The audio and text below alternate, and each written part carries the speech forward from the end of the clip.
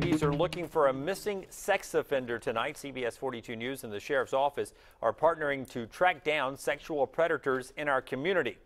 34-year-old Kewan Wells is missing tonight. He was convicted of raping a 24-year-old woman in Jefferson County. Wells was supposed to register in January but didn't do that. Deputies went to his last address and found that he wasn't living there. Now there are warrants out for his arrest.